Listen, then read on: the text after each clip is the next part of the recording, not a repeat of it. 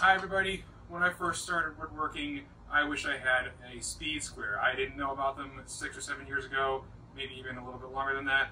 My first project was a king-size bed frame, and I tried to make all my cuts with a circular saw, just eyeballing it. And when you're first starting out, that can be kind of difficult. So this is how easy it is to use a speed square to make straight cuts. All you're going to do is mark your line. Then you're just going to use the speed square to align your saw blade. Line it up, keep some pressure on the speed square, and make your cut.